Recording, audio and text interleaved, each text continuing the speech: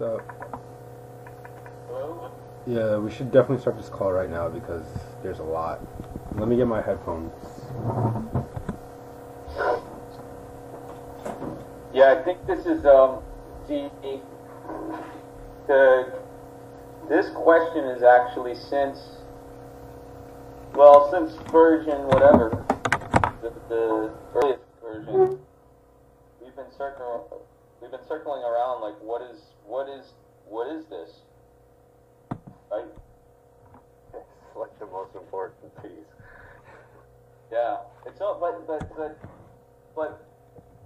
because of our process, I feel like the way we're doing it is we're letting the gravity of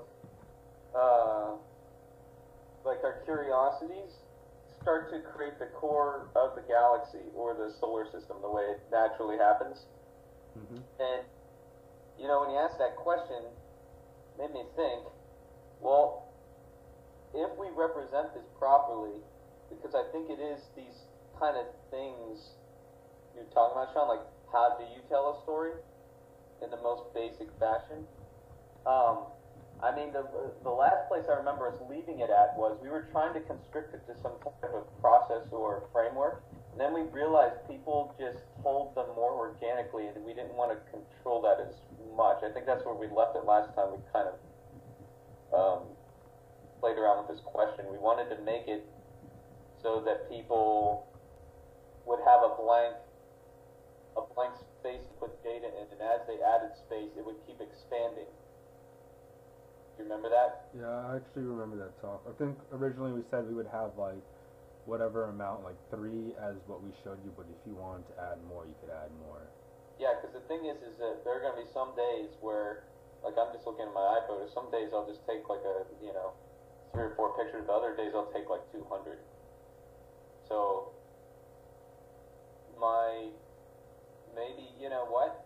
what is interesting is, like when I was putting together the top 20 photos from the last, or not top 20, just storytelling photos from my blog post. The way I was thinking is I've got 700 photos here, but before I started to pick photos, I started to imagine in my mind what was kind of the beginning, the middle, and the end of that whole trip. So I started to kind of cluster images in my mind to kind of fit around what those 3 were, and then once I had them, I even eliminated a couple photos and added a few. But it did start with that 3. So maybe that's what it is. Maybe, actually, the original idea we had is that it's one shape on the door, and then you keep adding and it keeps expanding. But maybe what it is 3 shapes, and those 3 have the ability to expand, like as you add data to them. And then, the thing I'm thinking of, maybe what's missing also, is I think a lot of interactions like this, the engagement of it is done by some type of, we hadn't really done a gamifying overpass on any of these mechanics. And I almost see that if I hear some satisfactory noise, or even hear or see some type of animation on the screen that gamifies the experience of adding the data, like they'd almost be like these Pavlovian tripwires that would signal me to know that, adding more data into this is a good thing. It's actually fun. I don't know why I'm thinking this, but all of a sudden I imagine Tetris, and I don't know why. But it's almost like in Tetris you have different shapes, right? And they interconnect to create a row. So whenever you make a match, you can interconnect different shapes. Well, in the end, it's making a solid shape out of that shape. And I almost feel like when you're telling a story, to tell it correctly, what you're kind of trying to do is taking this data that are different shape. You can kind of equate them to different shaped Tetris blocks, and you're trying to fit them together so they feel like a solid column, like of a story. I don't know where I'm going with that, but for some reason that seemed interesting to me.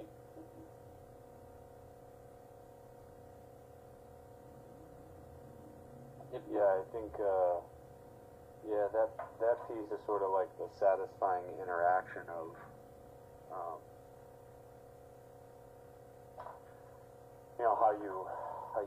how you build the story almost can be like building blocks. Yeah. I was thinking last week, and I drew this out, was I was trying to think of, the real problem with like Facebook and Twitter and Instagram and all this other social stories is that they aren't really stories. Like, engaging stories have a setup, an anticipation, a reversal, some sort of climax, a punchline at the end, a before and after. And I was thinking, like, maybe there was really just 3 concepts of where you start, or maybe this is how it grows out, where just one image is simply like a moment, right? So it's like an interesting moment because, and you can upload the photo and then describe why. Another option would be like a before and after, and then you describe sort of what happened in between. And then the third one is almost like a comic where you set up this beginning, middle, and end, and where the end almost has this punchline. Yeah, I like this. Because the problem is, like, we have to find some structure so it doesn't just, for better or worse, like, take a picture of food, right? That's not as interesting as I took a picture of this food because, or whatever. It's like there's no, like, Jack Dorsey calls Twitter a story in 140 characters. It's not a story. It's like a thought or a moment, and it's not engaging. It's just data, right? So how do we turn data? So what he's describing, that's not a story, that's a blur. And you're absolutely right, Sean. And actually, what you're talking about right now just got me really excited because no one's doing this. Like what you just described there, no one is doing that. Well, now the thing, I just got this image in my head, and I think it might be effective in some way to what you're saying, because it's kind of based off a lot of stuff we've been circling around. Is like the Fibonacci sequence, the idea of the golden mean, and if you ever look at the way it's plotted, it's just bisecting lines in a space, and the space keeps bisecting itself, right? Right. So, for some weird reason, I see these 3 broad things you're talking about as not as Tetris blocks. That's more like the interconnection, but like there's a primary drive of each one of those 3 functions, and then there's a breakdown. So I almost imagine that once you add the primary piece of data, like then what you're doing to actually add flourish, and this is actually what I do when I do art, is when I'm drawing a character, I'm thinking of the broad shape first, and then it becomes more specific. So good character design, as taught, is shape. It's pure shape interaction. Like the physicality of what you're creating is actually not about. It's not about what those shapes represent. It's actually about the interaction of those shapes in space, right? So I'm thinking about broad shape interaction first, and then once I have that figured out, I start to put little flourishes on, like what does the hair look like, and what do the teeth look like in the mouth, and I go almost through each kind of part of the anatomy, and I analyze and I think of that, like how does this shape contribute towards the broad thing I've laid first? So it's almost like when you put the first picture in, the 3 pictures, it's the beginning to the Fibonacci sequence. And then any more you add should be, it should intensify the meaning in some way of those original 3 pictures, of the original 3 primary ones. It's like adding extra flourish, or extra passes onto a painting, right? So I think that these mechanics, like because, it's like saying that, I think that is, I don't know why, but whenever you said that, well, I think I do know why, but I can tell you when you said that, I had a very visceral reaction to it, as in, wow, I can't think of anyone that's done that before. Like, put that, I think it's a one-word thing. That really makes it simple, where it's literally, on this door, you got the cube where you can enter in the data, and it's like, kind of like one word kind of instructions or 2 words, but no more than that. They lead the person with very, very simple kind of linguistics. I really like that. Because.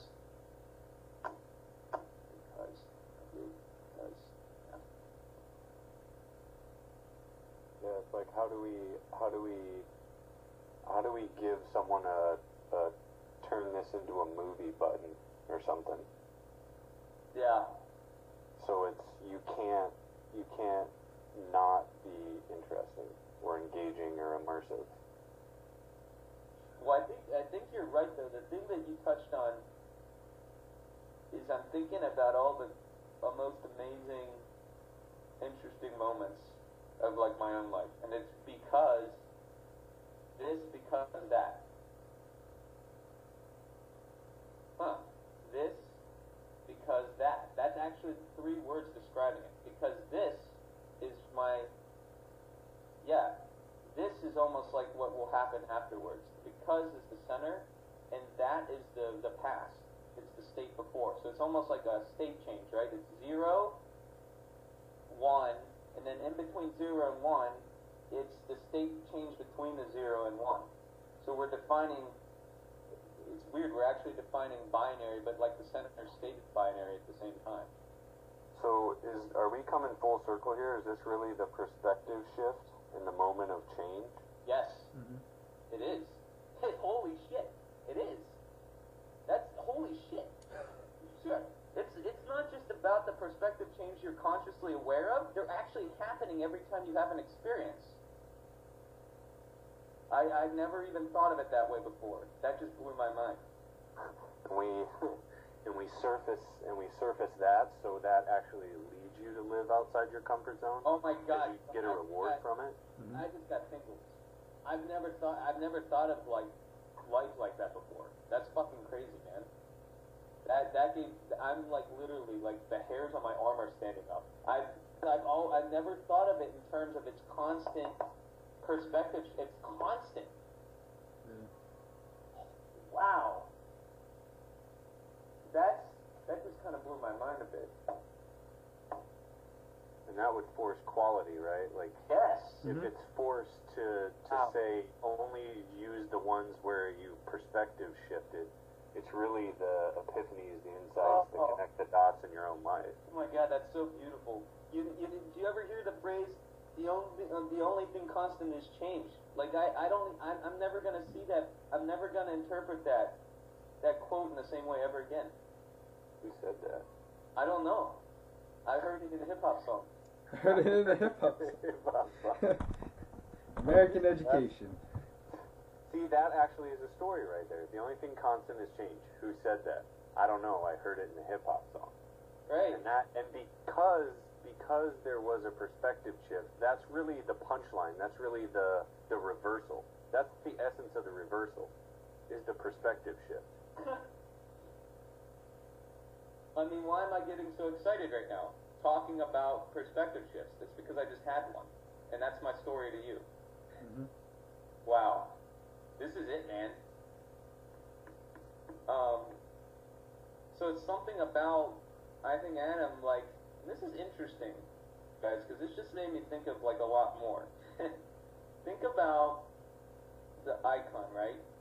It's a chevron, and I placed it in a circle. But what that can also represent is actually standing at the top of the chevron and looking at your choices within almost like your line of sight, right? It's almost like rotating to assume a new position somewhere, which would be perspective shifts. Like imagine yourself at the center of that circle, twirling around and looking at all the possibilities. It's not just before and after the situations, though. When I did the original model of this perspective shift, Sean, I was only seeing it outside the cluster of things that were happening, not the fact that it actually happens within the stories as well. That's what's kind of mind-blowing about this. Is that in the stories, it's happened. So it is set in stone, right? So that's why I'm telling it to you, because I was in this state, 0. There was a switch, and now I'm a 1 over here for this reason of the switch. And here's my story about why. Well, the switch is really the invisible. So again, we're making the invisible visible. That is correct. And that's what we're focusing everyone on. Yes. And that is like the thing my friend posted on my Facebook link about how they're claiming they could see Schrodinger's cat now because they could hover between 0 and 1 in like a quantum state, which is bonkers. I'm like, what? But that's what we're doing. Because we're talking about wanting to get into, we realize the direction of this AGI is only going to be developed in some type of quantum computing. So it's like we're starting to go there already with the way that we're seeing how the logic kind of threads together for our main mechanic. It's in one state or another, it's hovering in between. That's an important part. Yeah, the AGI is really, humanity is really that which is in between. Dude, this is nuts. That's weird. Think about what that means. Humanity is that which is in between. Oh my gosh. So, yeah. So we are actually in, if you correlate it to like purgatory, right? That would say we're sort of like in purgatory state right now or something. There's not even like a word to describe it.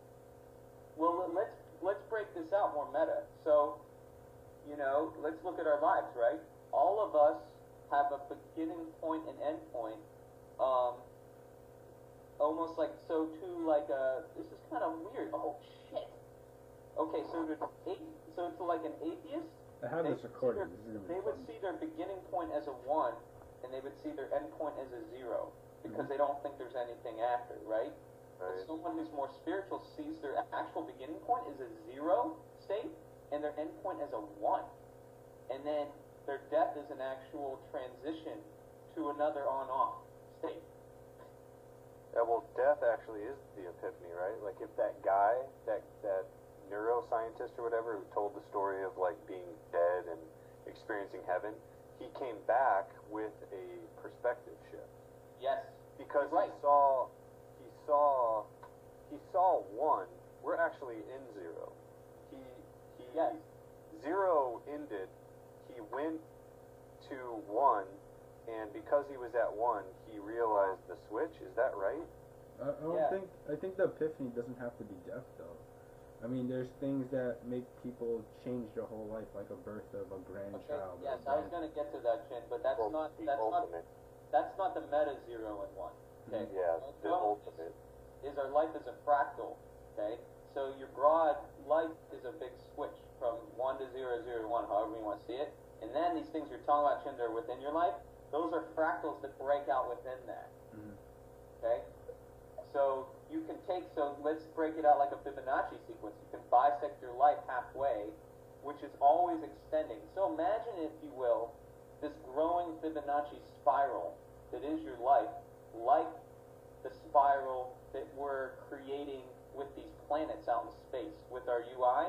As it grows, all the fractals grow inside of it. It's like this really beautiful kind of orchid or flower that's growing in a spiral, and like the stems are growing inside that spiral.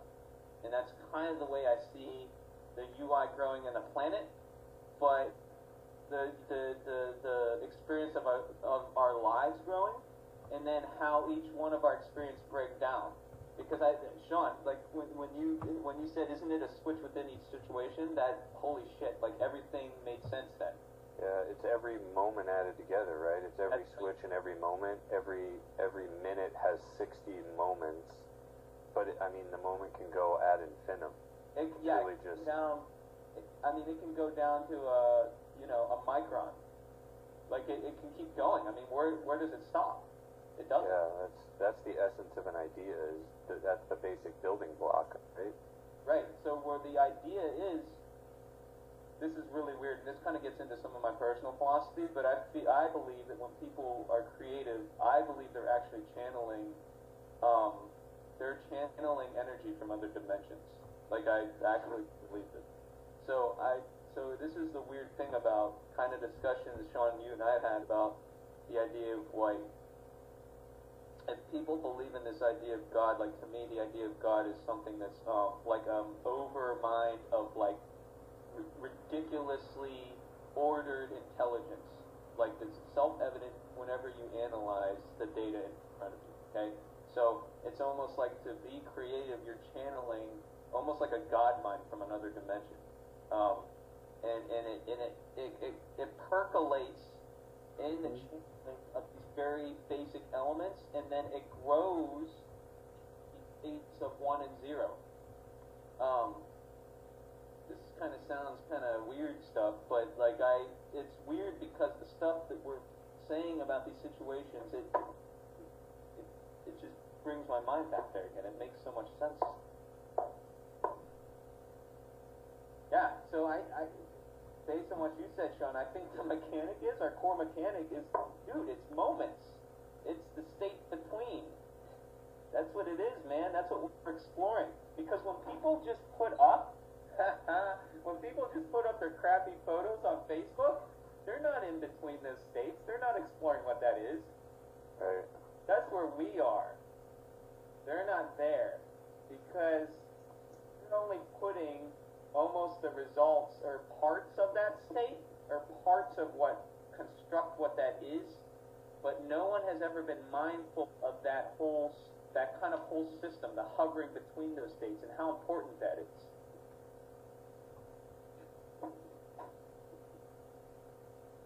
And once again, we come back to freeze. It's one state. I am this because that. It's literally that simple. I am this, which is almost like the end result, because is the middle state, and that was the state before. It's like a really simple, it's the simplest way of saying it. I'm this because of that. I'm this because of that. What does that mean? Exactly. That's why. I like that a lot. So maybe the What? In the UI or the UX or somehow in the way we frame this, like to the investors and stuff, is somehow in a very approachable, easy to digest way. That phrase is somewhere there. That, you know, what it's like kind of saying, like, what's the point of all of our products? What's the point of telling stories? What's the point of getting an avatar? What's the point of watching a movie? What's the point of going to a door to meet other people? What's the point of doing anything? It's this, I am this because of that. That's the point. The point is I'm traveling from one state to another, from birth until death. I'm traveling from one state to another, and every situation that makes up that entire journey. That's the point. It's the experience. That's it. Okay, so take Wings Castle, Yeah. the thing you did. How would you tell this in this structure? Because you almost have to think about, like, what did I learn or something, right? Like, when did my perspective shift and why? Well, when I think of, do you mean the castle used as a metaphor for this, or like the structure of the castle, like? No. Like, very, very practically. Like, if this mechanic existed in an iPhone app, you know, how would you set this up? It would be like this picture. So if you were going to say, I am this because of that in Adam, using the Wings Castle story, how would you do that? It's interesting, because I think that was a broken man coming back from the war, like kind of in the head, right? And because is him actually building the entire castle. And this is where he presently is continuing to build the castle. But I feel like the big because that led him to this, or wait, yeah, I'm this, as in, like, in the future. I'm this because of that. So that, in the beginning, in his story was, yeah, like I told you, he went to Vietnam, he came back to the States, He's messed up in the head. He saw a lot of things he didn't see. Like, and then so if it was linear, you know, past, present, future, it would say because of that I am this, right? So because of the terror I experienced in Vietnam, I built a castle. That's right. You just put together there. That's a structure shot. So that's his story. Okay, so let's go more meta, because you're telling the story, right? So what did it mean to you? So you went there, it affected you. If you were telling the story of your trip there, how would you say it? Because I went to Wings Castle, I learned, I mean, I don't know. Because I went to Wings Castle, it's funny, because I went to Wings Castle, I felt I learned more about myself, actually. I never told you guys about this, but it was really weird. There are a few people I meet in my life where I feel like I'm kind of staring in a mirror. And it was weird. I felt like, in a weird way, I was staring in a mirror when I was talking to this guy. It was very weird. See, that's engaging. All of a sudden, you just got me hooked. I'm like, well, what do you mean? Yeah, because, Sean, your question was good. Because it made me... I can't stop saying because. Holy crap. Because it brought it down to me. I'm telling another story, Sean. This is the right question. It's the right question because I can't even shake it. I can't get away from it. Sean, this is brilliant. Holy crap.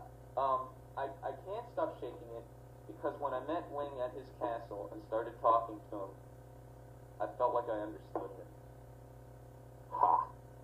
Wow. That was powerful. So the understanding comes in.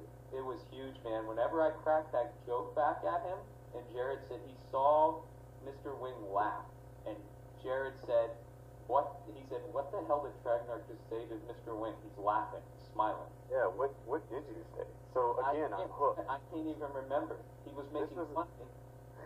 He was making fun of me, and but for some reason, when he was saying the joke, it didn't bother me because I knew why he was saying it. I was like, he's not saying it to make me angry. He's saying it he's like probing to see what kind of person I am. Right, he's testing you. And I could see right through it. And in a spark in my mind, I could see the reason why he was doing it because, oh man, see, I'm giving you story on story, man. This is the right mechanic. Holy shit. It's a fractal. Mm-hmm. It is a fractal. Which is what I was saying before. Is because I've done the same thing, and even you, Sean, even you, I think you told Jared that, or you told Mr. Wing. No, you told Mr. Wing that. You said to him, oh, I was describing you, yeah. Yeah, Tragnar gets you, but Tragnar gets you. He's like, because, oh man, this is crazy. Tragnar gets you because he does that to other people to test them. Dude, this is it. Yeah. Holy crap. Each stopping point in that, you left me with a hook, like between a chapter, like I wanted to keep turning the page. I wasn't even trying though. Right. I can't get away from it, Sean. I can't get away from the structure. Like once you send me down that path, the story just keeps rolling out the same way. I would, you know, when someone gets you on something and you try to get away from it, but you can't because it's too right. Yeah. That's what just happened to me. Because I tried. Isn't that how kids talk too? They're like, why is the sky blue? And they're like, well, because the sun shines through our atmosphere. Why is that? Space is black. Yeah, and they keep asking why, and you keep saying because. And then eventually it's like, I don't know the answer anymore, just because. Because God made it that way. Well, why? that's right. Now that's an interesting insight, Kim, because, oh man, this is messing with my head now. I'm never gonna see this the way I think of the same way. This is actually messing with my head. People default back to God because, in a human sense, it's the ultimate fractal. We don't understand it all, so let's refer back to the let's refer back to the source code. Yeah. Holy crap. It's blowing my mind. I'm telling you guys, this is really blowing my mind.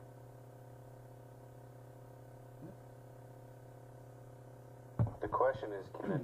Yeah. Are you recording this, Chen? What's up? You're not recording this conversation. Oh, right? no, yeah, it's recorded. Are you kidding? I've recorded every single conversation I've been on. This is one of Do you know who I am? This is one of the biggest breakthroughs we've ever had since we started building this. You know what? Never mind. I didn't record. I'm kidding around. I got it. Because why? Because I was so drawn into Tragnar's story, I forgot. Here's the thing, Chin. I'm really happy now, but if I found out you weren't recording it, because of that, I'd be very sad. And that's my story to you. So the button isn't I understand. The button is why? Question mark. It's a little kid question. It's like what little kids ask. Yeah, like duh. You know, I'm clapping. I wish you guys could see me clapping here. Because it should be that question because it's getting asked. I almost see the beginning of this software. Just like an artifact. Yes. It's Yep. a little child with beginner's mind. They're asking you questions. Like your child. Oh my goodness. And that's where curiosity stems from. Yes. It all ties together. Finally, fuck. This is it. Half Circle took a long time, guys. I'm holding a Triforce above my That shit took like 5 months.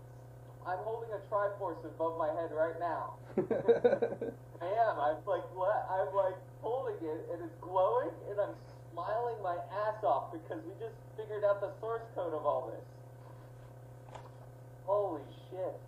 Yeah, no, I think, that solves a lot of things, actually. I was thinking about yesterday with the confide thing, and I kept saying, like, you know, you talk, and then you say I understand, but it's not I understand, it's why, and you keep asking the question why until they're ready to talk. Like, this bleeds into everything. That's what that's what a shrink does. That's what when you go to a psychologist, they keep asking you why. Yeah. That's how their mental therapy works. Is you'll start to talk, and what the therapist will do, they'll ask you why, or how did that make you feel? But the how did that make you feel is actually a why. Yeah. It's a why. Yeah, and everyone has the answer, right? Or likes to feel like they do. Everyone likes to give advice. No, yeah, this is, when I was, what happened with Kirby and me, right? And then I was saying, oh yeah, we broke up and whatever. And it's like, why? And it became this whole, it's that same, I think, process right there. It's, what makes it, what is going to make it approachable is it's just not this. Now this is going to blow your guys' mind if you haven't thought of this already. Is the why question is a kind of, it's a very engaging one, but if you don't trust the person asking it, it can be a put-off type of question. Like, I feel like you're being pushy with that question, but if it's a little friendly tin toy that you have an attachment to, oh man, that doesn't feel like a put-off at all. It's like your little kid. Yeah, and he has access to everything. This is crazy because... Why? Yeah, tell us why, Nick. Why is it crazy? Why is it so crazy? Because you feel like you're instructing the child robot, but you're actually learning about yourself. Yeah. And that's all introspection is. That's how you explore the final frontier, right? Yes. That's philosophy. That's archaeology into your own mind. I can't believe this. This is amazing. You teach the artifact all these things. That's the first step, because you want to answer the question. It's like just sitting there blinking because blink. You know the answer. Just fucking type it in. Yeah. So, okay, could it even start with any picture? So, Nick, you just took a picture of your cheesecake or your chocolate cake. Yeah. Why? Well, because... cheesecake because... Well, one of my friends made it, and it was the last time I had it. It was actually at a party, and she put cherries on it. I don't really like cherries, but I would try it because she's really good at making food, right? Her name's Ariel, and she's really good at cooking. Every time she has a party, Like, she always cooks something, and I always feel guilty because I can't stop eating. This is actually a true story. This happened to me. I'm not making this up. And why couldn't you stop eating? When the cheese was sitting there, I actually looked at it like a couple times. I was like, oh, man, I don't know. I was like, I really want that cheesecake. It's like 10 o'clock. And then I kept circling it, and eventually I just gave in and had the cheesecake. Now, how much more engaging is that than just a stupid picture? Yeah, and I laughed at the end. Yeah, because I admitted the fact that I'm a failure at controlling my eating habits. It's funny. We didn't have to teach you anything. It was very human. Even if I didn't know you, I could relate to that, right? Okay, and it just started with a picture of bullshit food that I don't care about. That's and all right. of a sudden, I relate to it. Let's apply this thought experiment, okay? This is crazy. So, all of us on Skype, we have photos of each one of our icons. This is so fun. Chin, why? Why did you take that picture? That was the first time Kirby and I went away together. I think that was the first time we really connected. Oh my god, this is so amazing. Keep going. Yeah. This is real talk. This is so real fun. talk. Can't help it. I'm fired up. Coming everywhere. We figured it out. We did figure it out. Oh my goodness. Holy shit. Keep going. I wish we gotta videotape you. Oh man, you should see me. I'm like, actually, my eyes are watering. I'm so excited. Please keep going with the story. I want to know. Yeah, because I've never taken her anywhere, and we had, I think, a couple months left, and I really wanted to bring her someplace and just spend the weekend while I had off for work. And yeah. Where was that? Baltimore. Why Baltimore? Because that's all I could afford. It's so funny. Awesome. But she'll never know because we got the Hilton. Oh my goodness, this is great. You know, Sean, you've been doing this for a while already, though. Yeah. You told me the big change with you, Sean, is the reason why you were able to start engaging all these new kind of opportunities, I'd say quote-unquote business, because it's not really business, is whenever you'd always say, I just want real talk. But the funny thing is that the solution was in front of us the entire time. We just never asked, Sean, what is real talk actually? And probably if we dug into that a bit more, you would have just said, you had already told us.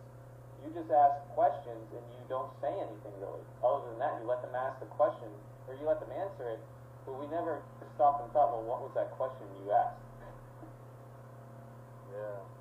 Because it wasn't like I was not wanting to listen or I was just letting them talk. I was actually engaged. Yeah. Because the stuff they were telling me was fascinating.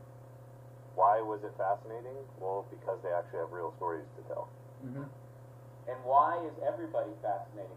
Because everyone, all 7 billion people on this planet, have interesting stories to tell. That's why. And what out of your life is the most interesting, immersive, and engaging stories that I can relate to? It's the hardest ones. That's what the model, right? So it leads you down that path. Even if you start with cheesecake, you end up at my best friend tried to commit suicide. Yeah, it's true. You're right. Start at suicide. Start at cheesecake. I don't care. You're going to end up where we want you to end up. Yeah. Because the system forces you that way. That's right. Well, what I like is, what I see is the upload where it says grab any image, almost like in the mechanic, grab any image that you really enjoy, right? Or that something that has some type of meaning or some moment in your life that mattered. Even if it's a piece of food, it could be a piece of food. This is a moment that matters. We were trying to eliminate photos before, and now it's anything. You say moment that matters. I like that. Yeah, and you have them. You say every moment matters. Why? Sure, your moment, and then they put it up. Yes, and then as soon as you drop it on the door, or maybe the little robot.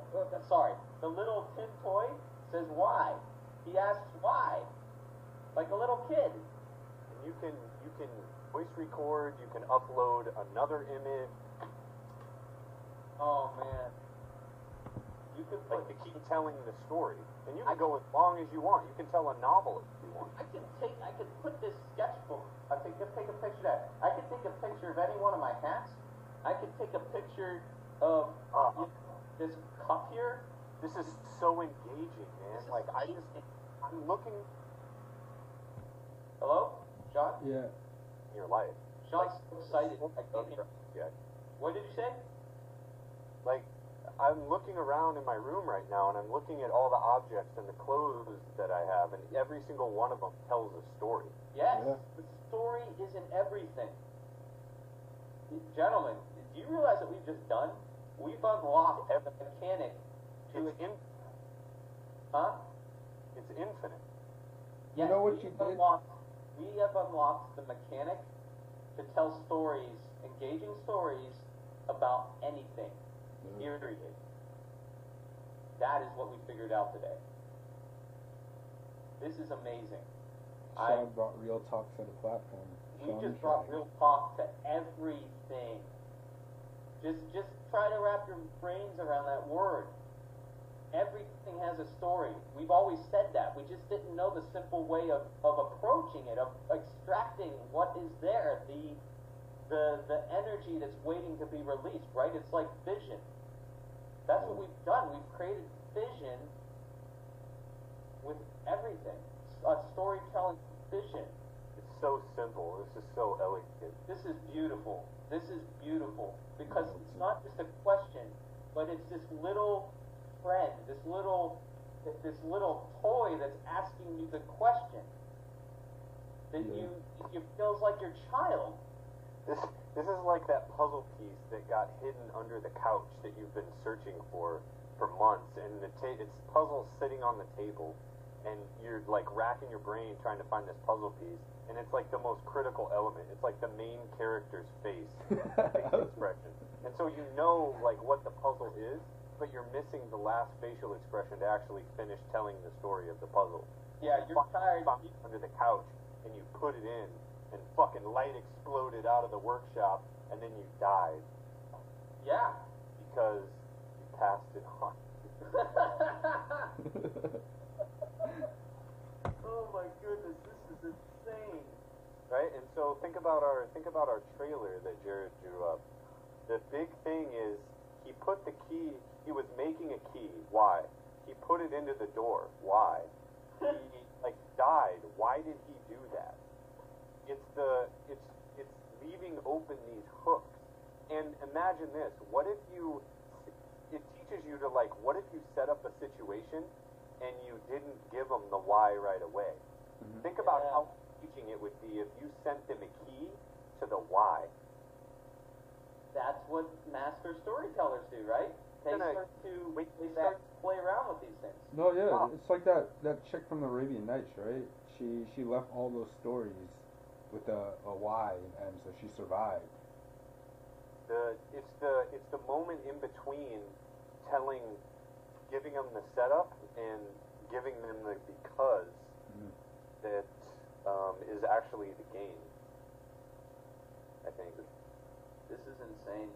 You know, what really blows my mind is I don't think we would have come to this too if we didn't have the artifact figured out, because there we go, back in this story again. Because the artifact is the vehicle for the why. It frames the why in a way that doesn't feel intrusive. You feel like it's coming from a child, beginner's mind. Someone cares about you.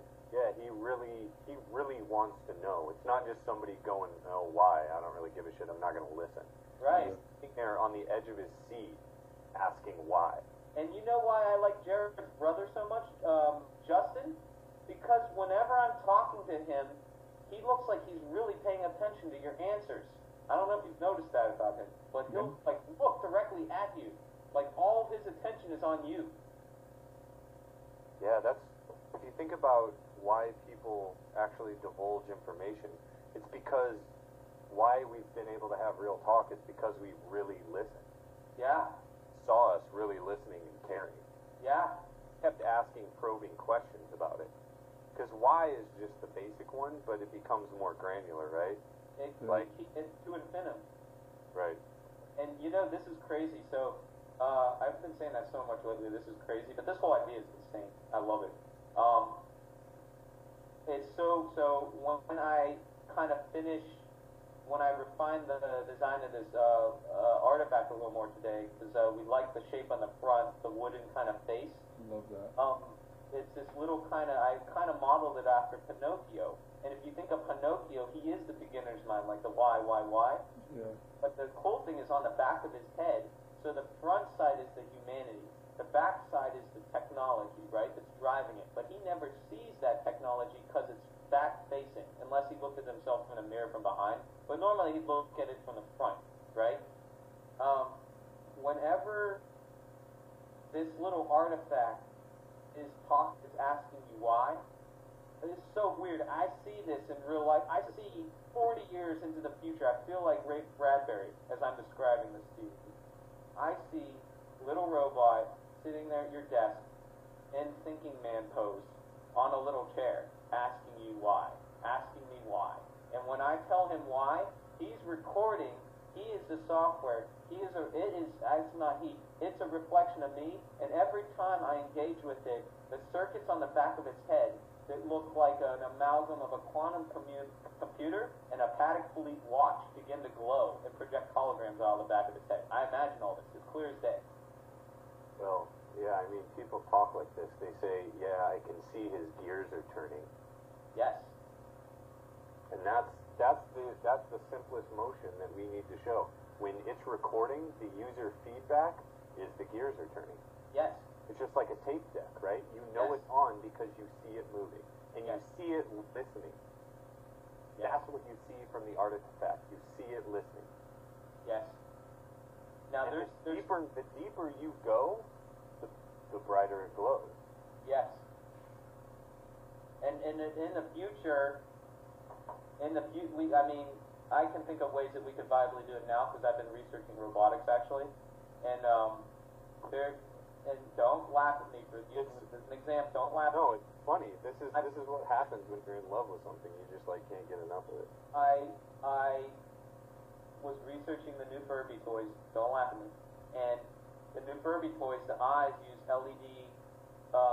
Use an LED screen and giant pixels to animate the facial expressions. And I was like, that's very interesting because they've mixed digital with this furry toy. It's a new Furby. So it has a wider range of expressions. What I see this artifact being is kind of about the same size as the vinyl toys I have. And then on the back of the head, it has this LED screen that has the animation. So it has gears on the back of it or something projected that feels like gears or maybe real gears. But I'm talking about in a way that would be kind of sustainable to build and mass produce. If you had it digitally displayed as gears in the back of the head and then have the animation of the gears turning, like as you're talking with it more, that's something that we could actually manufacture now at cost. That'd be so fucking dope, man. I actually am not a huge toy guy, but that would be so fucking cool. Like, I'm actually hyped to buy that. Yeah, so imagine this, Sean. Imagine a toy about maybe 4 or 5 inches tall, made of wood, constructed of wood and ball socket joints, the same kind of the marionette thing you sent over, but the proportions that I made the characters in more appealing. The head is wooden, and the back has an LED screen, and that tells you as you're interacting with it and recording what its status is. Yeah, a little iPod Nano in the back of its head.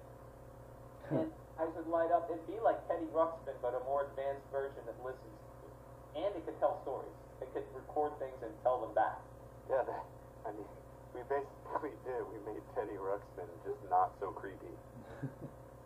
And you could pose a little toy, because it would have like the ball and socket joint articulation. So you could pose them on your desk and just have it sit there. And dude, just imagine how much of a mind, oh man, I don't like to use swear words, but I have to know. A mind fuck it would be to have this little toy on your desk knowing it's the same type of toy that the door maker had on his desk when he was designing it. Yes. Yeah, hump the air.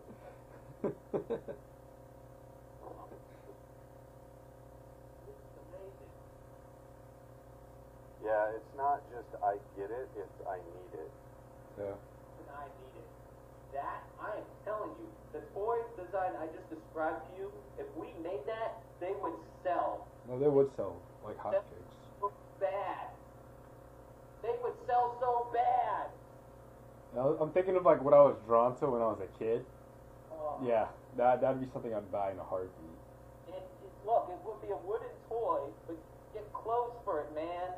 You could get little sweaters. Like a little cardigan, a little sunglass. The best part about it is the interaction is completely universal. Doesn't matter what culture, language, religion, wealth, status. Yeah, it's the same. It just listens, and I love the user feedback. It's so simple that it just you just know. And we could make different versions. So the more expensive one, would be fully articulated and have a larger screen on the back. And then we could figure out ways of scaling down the same version of that for like a second or third world country, where it could be as small as the one that the little girl had in her pocket, and it could have a simple kind of like solid or like a flash drive in there, right? And an LED that whenever you talked in it, the back of the head would just glow. It would just be a scaled down version. It wouldn't be as complex, but it would be the same. What did you just say about the back of the head? It would just glow. Oh, I thought you said flow. Oh yeah, that too. It would just flow. I mean, same thing, right? Yeah.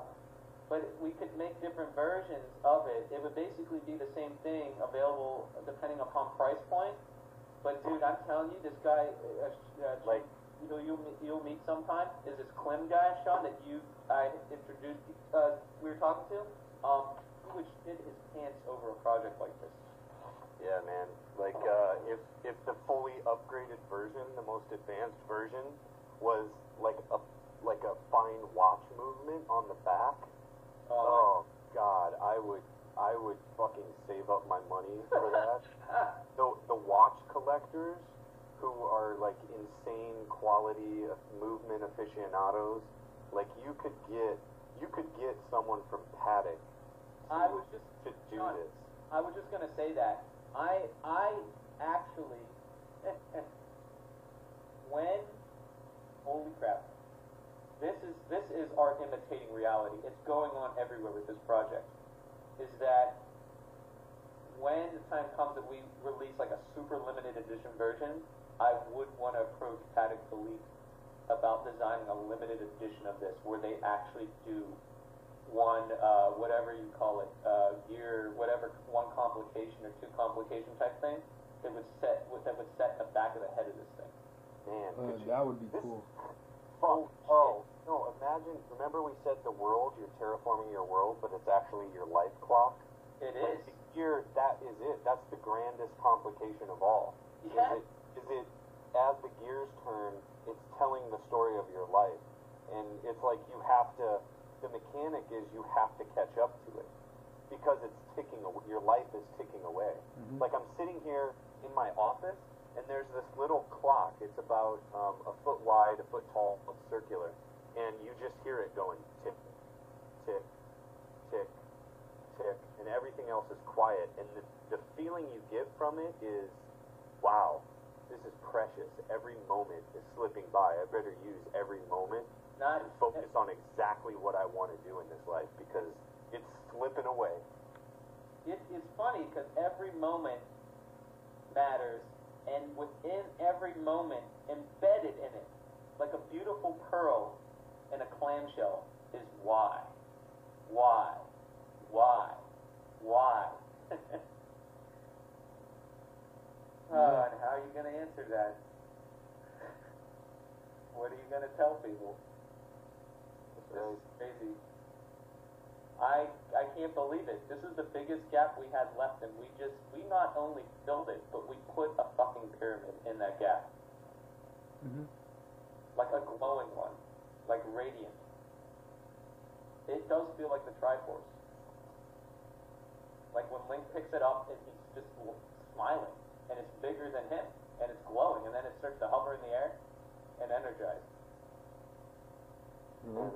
This is going to be a good day. Apple releases their new thing in like an hour. I heard the what's that? The new ears is like $2,000 almost. Yeah. No. And so basically,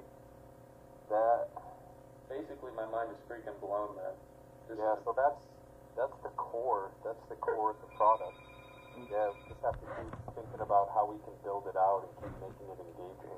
Yeah, the core is this because that, and the because is the why, is answering why.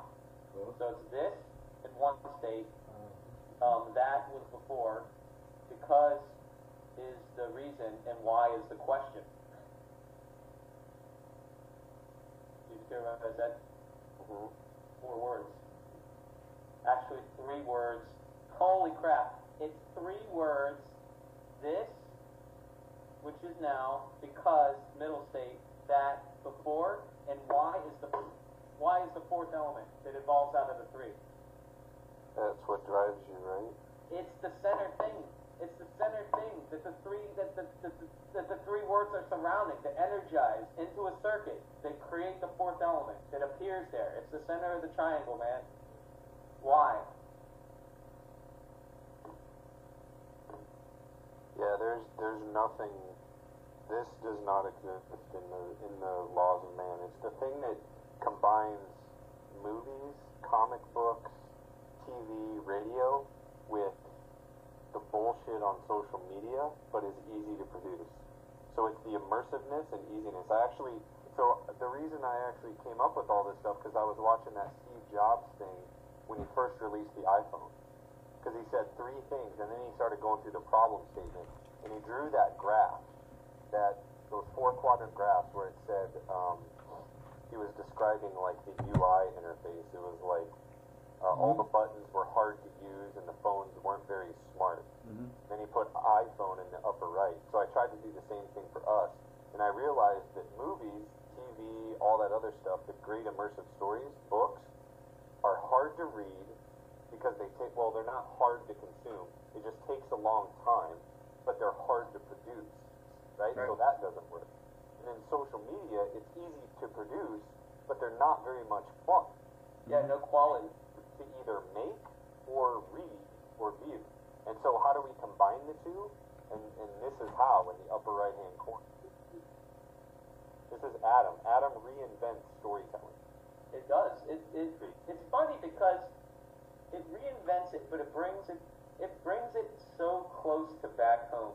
It makes it feel so humble because it's just like a little kid asking you why. Yeah. It's so funny.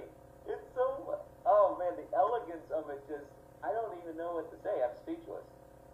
Because who wouldn't want to answer why to an innocent looking artifact looking at you, sitting at the desk, and just looking at you kind of like a puppy with its head kind of tilted, and just go, why? And then whenever you start to answer it, you feel like it's looking at you and it really wants to know. Mm-hmm. Like it really does care because it's your friend. Yeah. Pokemon, you're my best friend. Go right to the end. It's like a little Pokemon, but it's a philosophical Pokemon. Philosophical. It's a Philosophomon. To Aristotlemon. Philosophomon. Holy crap, making a Philosophomon. You know, I was looking for quotes about storytelling last night, and you know which one I found? I'm going to give you 2, and the first one, I'm going to read you the quote, and then I'm going to tell you who said it. So listen to this. This is absolutely insane. It blew my mind. So here it is. We keep moving forward, opening new doors, and doing new things because we're curious, and curiosity keeps leading us down new paths. I mean, that sounds like Steve Jobs. Is that him? No, well, that's Walt Disney. Oh my god. They sound the same. He's describing Adam, like to a T right there, and we came up with it separately.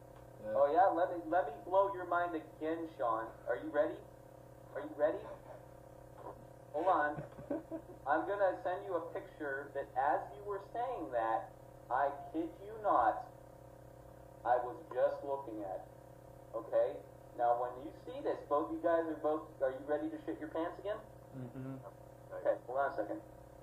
Because this photo I was looking at, and I didn't realize this until I look at it longer because one of my animation friends actually had it on his Facebook. Okay?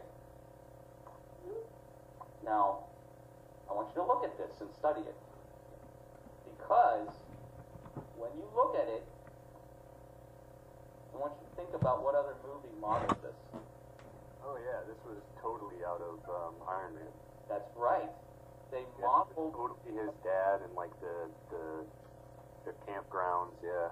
Tony Stark's dad modeling the theme park, which was actually a hidden message to find a new element because his technology didn't have the time to find it yet. What is each generation doing for the new generation? They're pushing forward. They're pushing forward into frontiers, knowing very well when they pass away, there's still more to find. Yep. Doors, baby. Yep. There you go. That's the mind-blowing thing. Right as you were talking about doors, I was looking at that photo. Yeah, he built Disney World. Ours is just called something different. That's right.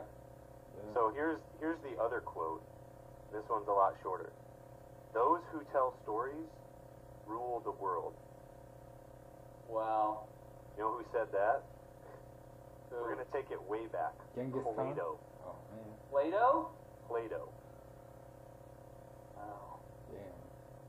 Like those two, it's like those two quotes that I want to put on our site. Like, wow, Plato had it right. Don't even think that. Yeah, you gonna front up? Are you gonna front up Plato? And Walt Disney, like, shame on you, son. Like, You know what's great about this? Why I'm so happy? Because when you put something like that, like a quote, and then a person's using the software, and they go, I can tell a story. Like the level of empowerment a person gets, like just feeling like they matter. Yep. Yeah. Yeah, everybody can do it. Already does it. All we're doing is Adam's just helping you tell it a little bit better. Actually, I would. Adam makes you look better. Yeah. And not even just better, but I venture to say 10, 20x better. Because the moment you start to see these things, you start to see where your actual perspective shifts happen and what has meaning. And because of that, your growth, it becomes exponential. Mm-hmm. Because you start to see the meaning in those moments, the answers to those whys. Like it's not something that's just a routine anymore. Like here's the thing, something I learned in art when I would draw still lifes, because I had to do that for years before when you guys are asking me like how do you learn to draw, it's like the roadmap for that for me started like way back when I was in grade school. I took art classes. The first art class I took was at a library, public library. And it was because, my mom had me do it. She put me in the classes, So, holy shit, I just completely lost my train of thought. I don't know where I was going with that. So That's the end of that. I have a question. Yeah. I was asking my friend Anthony a while ago, like a couple months ago when we were circling around this stuff too, I go, what did Jesus say to people, like the actual words that got them to like break down like their entire shell with one thing? And he told me there wasn't really any specific words, it was just right on point to exactly what they needed to know when they needed to know it. So my question is this present in any religion? No. Any religious text or anything like that? Like the why, the because, like the how you engage with people. The how. No. I don't think it is. I've never heard anything like this. Not really, no. Like the generality, not the specifics of No. one-on-one. No, I agree with you. And here's the thing, and this is why I equate this to not a religion but a philosophy, because what this allows a person to do, and I think I've probably told you and Shin this already, is that, and we've had discussions about this, Sean, is, I believe different things, you believe different things, we all have our beliefs, and I think what's really special about this idea is that it doesn't get in the way of what those beliefs are. It allows each person the best version of that they can. Mm-hmm. It enhances. So, like if someone's like a Buddhist, right? It's like Star Wars, right? Everybody saw Star Wars around the world, and they loved it because a Muslim could see Star Wars and go, I identify with Luke Skywalker, like fighting for the galaxy. Like a Jewish person say, I identify with like Luke Skywalker. You know, Christians say, I identify or whatever, or a yogi or whatever. Because everybody wants to feel like they're fighting for something, right? That's right. And I think what's really cool about Adam is what we're doing is we're extrapolating like really kind of granular, simple mechanics that when you apply it to whoever you are right now, it's not like a big finger pointing at you like you need to be like Adam. You know, that feeling you get. It's not a lecture. It's like it's almost saying it's not lecturing us on how we should be different. It's how can we become more of a better version of what we are. Mm-hmm. That's what Adam is doing. Yeah. Which I love. I love that. Yeah. No, I mean to Sean's point about religion, right? I really don't think at this moment any of them are solving any, or they don't have any immediate answers. I think the reason why most of the older generation is into religion is because it answers a question that they are looking for is, you know, what happens when I die? You know, either you get reborn or you go to heaven or whatever it is. That's why I think the older generation connects with religion is because it gives them a reason to live on and then continue to do what they're doing and then be at rest when they leave the earth. There's something else that's going to happen. But I think other than that, like, there's no other real answer that's being answered. Yeah. Like, I went to Catholic school. I think the only thing I never learned about what religion could do for me. I always learned about what Jesus did. What this happens, and if you do good, you go to heaven. That's all I learned. I never learned what it can do. Why is religion good? You know? Which is interesting because that's actually that's the viewpoint I always had about religion most of my life. But then I, kind of when I had my huge breakdown after the divorce, I actually, a lot of my growth I could actually attribute to deep spirituality. And I learned that there's a big difference between faith and religion. Religion is organization and rules, and a lot of the bullshit, and, you know, a lot of the structure that people do that have no meaning. Mm-hmm. Faith and spirituality is saying, I feel a direct connection to something bigger than me. Mm-hmm. It's a very different thing. It's something where it's personal, right? Mm-hmm. It's saying that I feel personally led to help people, or personally led that I need to, you know, stop being such an asshole or not be as angry all the time and try to be more transparent with people. So that to me is the difference between, look, religion is I'm going to go to this building and say a bunch of things I memorized and then leave. Yeah, and the thing is, like, here's the thing about religion, right, is they teach you things about what Jesus did, right? It's like, you know, love each other, do all this other stuff, right?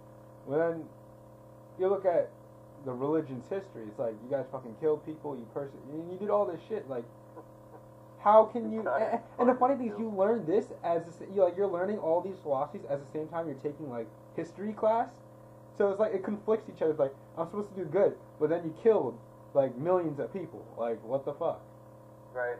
So it's like, you can't teach somebody and you can't believe in a religion that doesn't, you know, you can't do what someone else says if they're not following it. Right, so the way I separate that is that when people killed millions of people, like those are people's, that's kind of how people, that's people acting on a belief about things, but I think in the wrong way, because it's not so much about, to me, like any type of faith, you know, whether it's Buddha or Muhammad, or Jesus or you know, the Dalai Lama, it's the person that is kind of espousing those philosophies. I analyze what they're saying, but I also know that many people in history have taken that and twisted it a bit to do very terrible things. No, yeah, you're completely right, dude. The bad side of religion, which is awful, and I think it's terrible.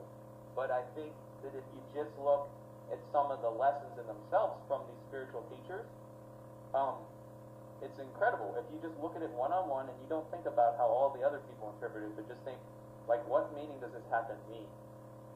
How does this help me today? Like, what does it really mean to love one another?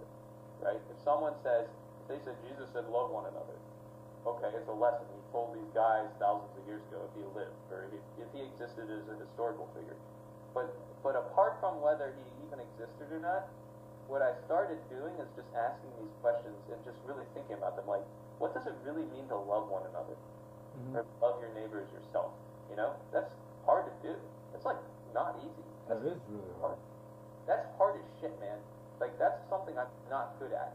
I'm telling you, but I know I try every day to get better at that. Because I know it's the right thing to do. Well, look, that's a whole lifetime. Yeah, because doing the right thing is hard. And that's hard. I mean, it's also hard to kill millions of people, too. So I guess Mao Zedong could use that excuse. No, it's easy to do it when you're not doing it, right? If you're telling other people to do it, and all you're doing is spouting shit, like, it's easy to do that. Yeah. So,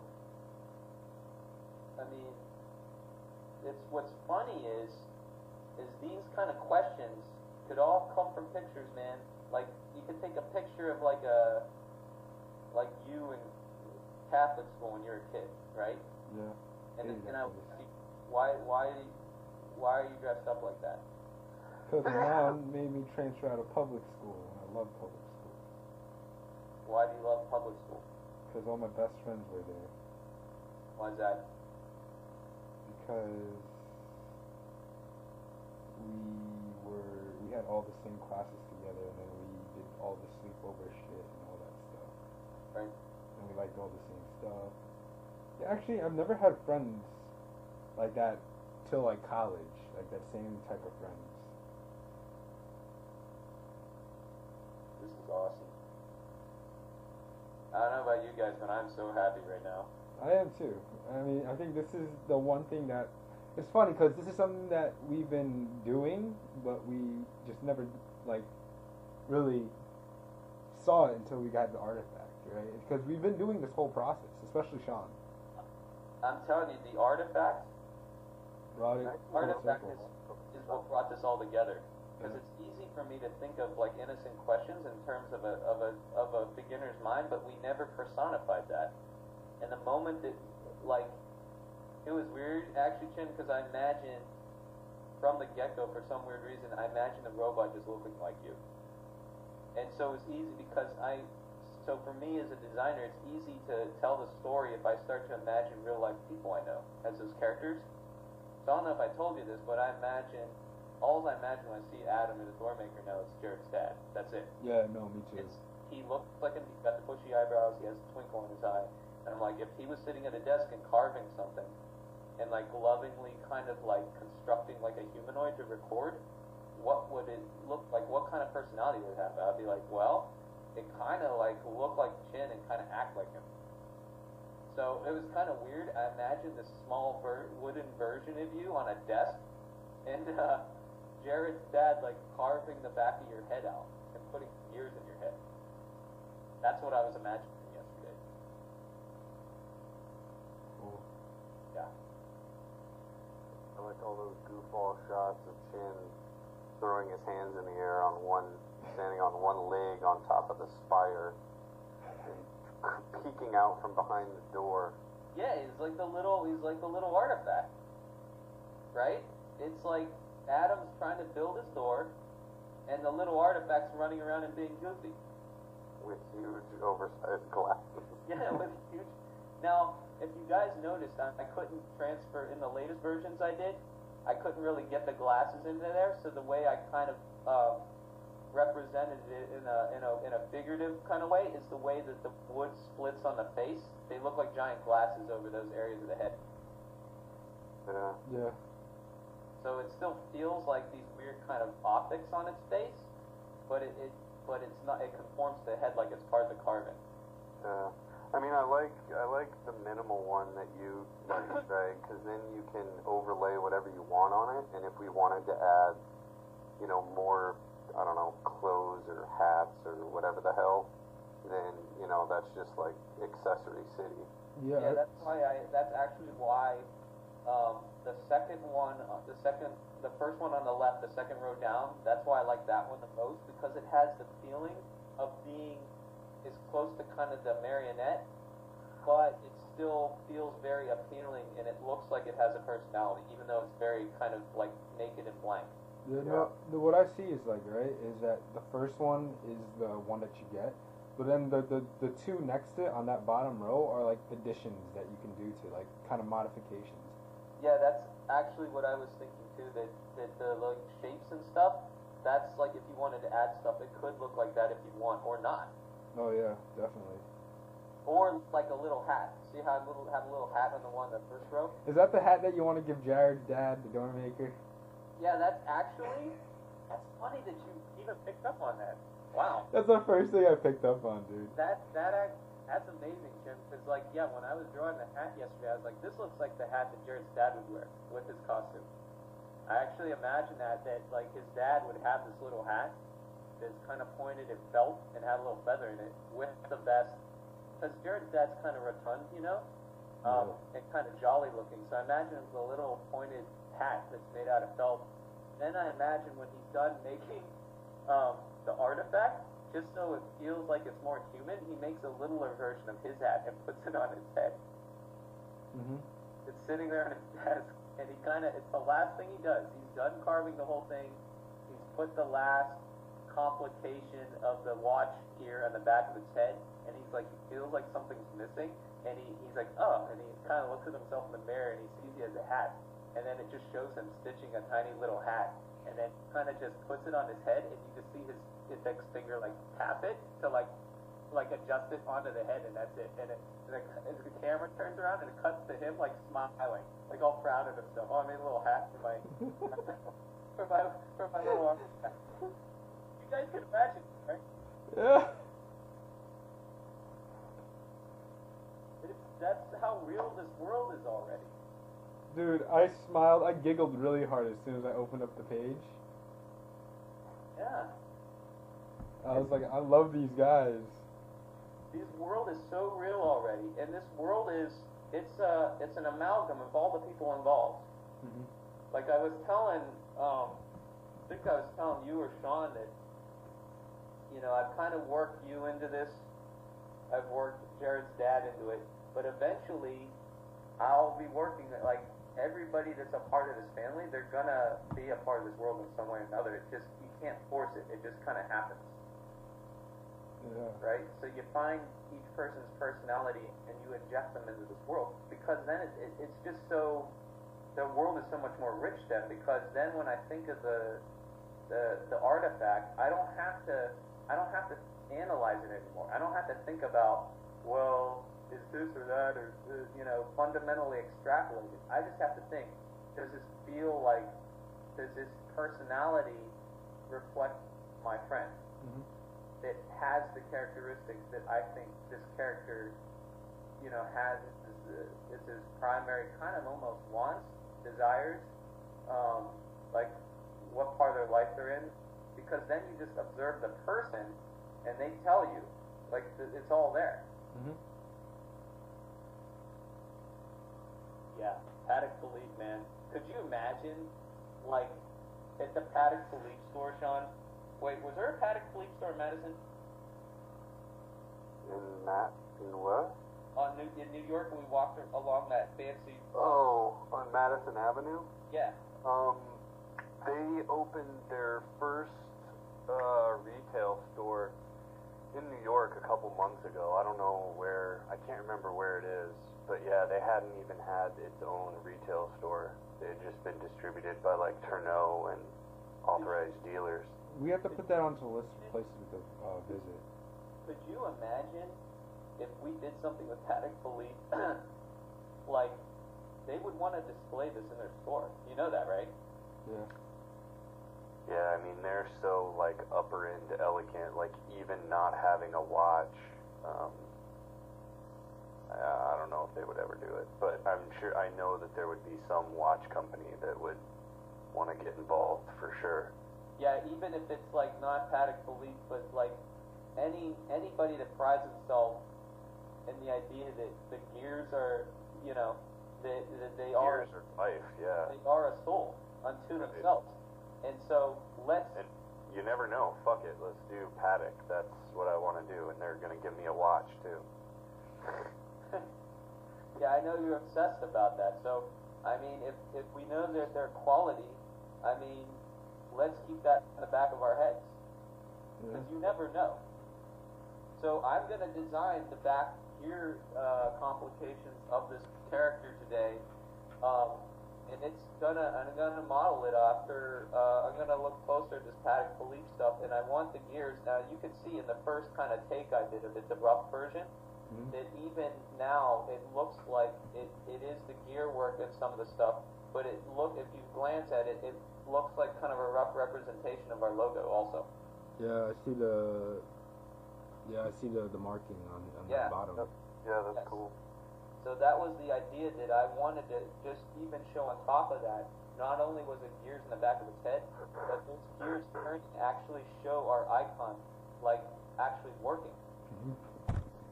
Yeah, I like that a lot, dude. Yeah. Yeah, it is the Newman. The artifact is the Newman. Yeah, its head. This is nuts. Like, I'm so thrilled about is what we figured out in the past 5 months. Well, what we figured out in the past hour of this discussion is literally the convergence of all this stuff together. It's all starting to like converge and like towards this point. It's like very, very bright right now. Yeah. So I know what I have to do today. Yeah, I think what I'm gonna do is take all this stuff that we just talked about and work it into Confide a little bit, because I had some ideas, and I was like, I was going through this process, like when I talk to my friends, like what is it that I mostly do and why do they keep coming to me? It's because I don't give them advice. I just listen for the whole time and just ask, okay, and I ask the question, why really? And it leads to them coming to this realization. And one thing I came to was that, you know, it takes a while to come to this realization, but also takes a lot of support. And maybe if we could have some way of, you know, having an email come out to you showing like each of those icons that every week you get one email. It's like these are the people that, you know, understand you, or you know, or whatever it is. And then it also gives you like a quote or like an email that someone wrote to you. You know how you send letters to yourself in futures? Maybe like it's something like someone else says, like, you know, a weekly thing that you get one. So like if people wrote you 100, you'll have like 100 weeks of like motivation. Yep. Chin, I think if you kind of go through the recording of this conversation today, yeah, no, I definitely think take notes. I think that is going to give you a lot of answers for all the stuff you're asking right now. Like if you just go through it again, take notes, and then we have them up there, and at the same time, I think it's going to answer a lot of these things you're talking about. Oh no, yeah, definitely. That's what I was gonna do. I think, I think so many things were solved in this conversation. It's definitely something that I would have to do to kind of figure out, because there's a lot of things I think that are important that we just solved, but everything feels so natural, and it's something that just happens in a daily conversation. Yeah. That it has a lot to do with Confide. And I honestly seen Confide working into the app, really that whole process, you know, of like just talking through that maybe, because we don't have to build a separate platform. Yeah, so make sure when you take these notes that you spec out the four, it's like the three statement is right. This because that, and then the why is, the because is the answer to the why. So this because that, and then the question is why, which is what, you know, where the because come from. And then also kind of notes on the fact that it's just not, you know, it's just not the stories, the ends and the beginning of stories that have perspective shifts. The actual story itself is perspective shift. So it's everywhere. So if you kind of drill down into those things, and I think that if what you're talking about, this Confide thing, it needs to somehow fit very comfortably into that. There's an answer to how you get all these type mechanics to work, and it should conform almost like a sweat to the surface of an orange with all the stuff we were just talking about. Yep. Yeah, you're coming at it from the very personal and hard to talk about end, and the stuff we've been talking about is the very surface level. So ideally, they should be one and the same, and you should be able to like navigate over that continuum easily. But I don't know. Maybe it almost is like one of those hourglasses with sand in it, where you flip it. Like you flip one way and it moves towards the center. You flip it the other way and it moves towards the center. I don't know, but I agree with Nick that if we do this right, it should have confide and this entertainment value all rolled up into one, and it can just naturally emerge from this basic seed or atom. Yeah. Something I forgot to tell you guys, and I kind of didn't notice until after I uploaded the photos of my drawings. But there was, and I want you to pay attention to this because I'm actually going to play this up more in the next design of this, the design of this artifact, tying it down more. If you see the one we picked, the one in the second row, the difference between that one, there's a subtle difference in the eyes between that and all the other ones. It's that I drew the eyes solid black, which I like because it kind of gives it this friendly look without being too kind of in your face. But if you notice, I have the center of those kind of dark circles, they kind of glow. You see that? Yeah. So it's like almost like a blank space that goes back into this wooden face, but showing that there's an actual backlight. Like there's a soul behind those kind of dots that are kind of bored out into that wood. I actually see that when you get this toy, it does, like you were saying, Sean, it feels like almost the front, like the wooden front of a mask. So it's kind of an allegory to the masks we wear too. There's a lot of interesting things in that, but if you have the glowing of the eyes from behind that, it just becomes this kind of fascinating kind of trope on, what faces in the front and the back, but like kind of what the gears in the back, the power actually do power through the front. And there's also that phrase that the eyes are the window into the soul. So the light that is coming out through those eyes is actually the same light that are coming out from the movement device in the back, which where all the actual processing happens. So actually, I imagine the eyes glowing, the gears in the back head glowing, and then you see how I have the atom symbol, carved into his chest? Yeah. I see that glow too. And it would be wood. And then the joints between it would be metallic. So it would be metal, wood, and then electric. Like all in one.